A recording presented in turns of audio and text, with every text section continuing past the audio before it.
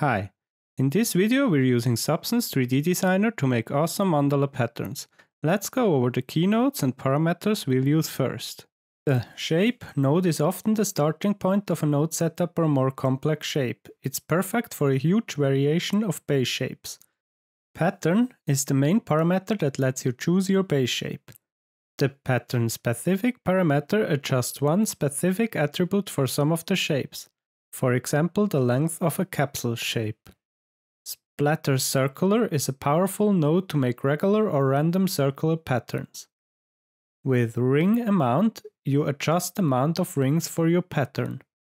Radius lets you adjust the distance of rings to the center of the pattern. Scale by ring number is used to increase or decrease the scale for rings closer to the center. The Gradient Dynamic node is a great node to remap colors from a grayscale input into a new gradient ramp. This really helps for more complex gradients. With the gradient input position, you offset the area which is used as gradient ramp. Let's build this basic setup together and learn how to use the Gradient Dynamic to make amazing mandala patterns. For this Quicktip example, we start with the Shape node. As shape, we use the paraboloid pattern because it has a nice transition from black to white. Experimenting with different shapes might give you other interesting results.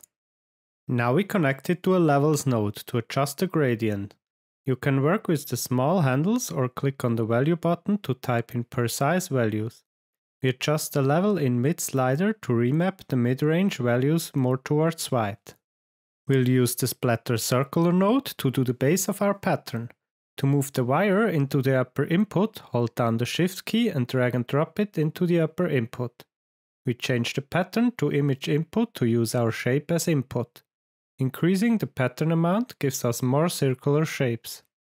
A higher ring amount results in more rings towards the center.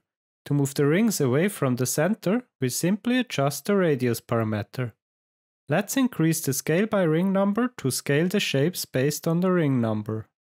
Because we want the center shapes to be smaller, we invert the ring number. Now we offset the rings with the Ring Rotation Offset slider.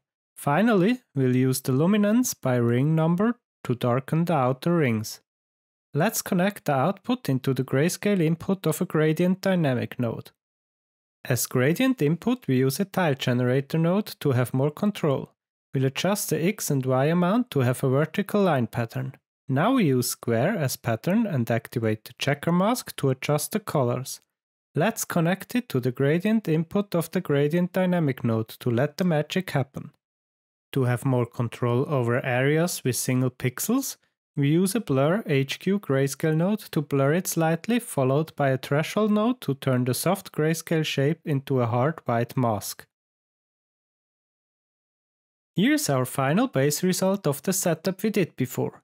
You can save this setup and use it in another project, or make a custom node out of it. This will speed up your workflow a lot. Let's dive into some variations of this tip.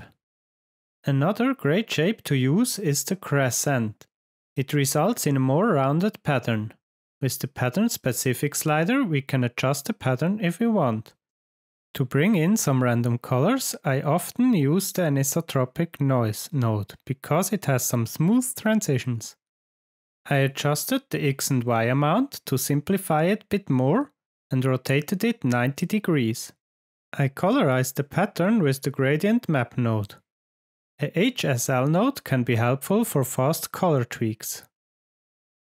I started with a simple disc shape. For the heart deformation, I used the Directional Warp node.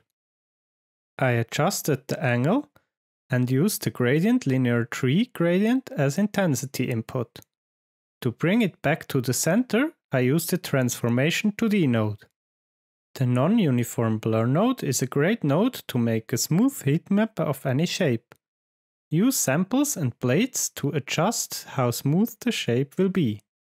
To adjust the rotation of the heart, I use the Pattern Rotation parameter in the Splatter Circular node. By playing with the X amount of the Tile Generator node, you quickly get a huge variation of nice looking patterns. For a symmetrical result, the Mirror Grayscale node is very useful. For more random results, I use the different random parameters of the splatter circular node. Radius random, angle random, size X and Y random, scale random, pattern rotation random, and ring rotation random are just some of them. If you want to learn more, you can download and open the graphs shown in the video. Thanks for watching, and we would love to hear your thoughts, ideas and suggestions for future quick tips. So let us know them in the comments. See you in the next quick tip episode.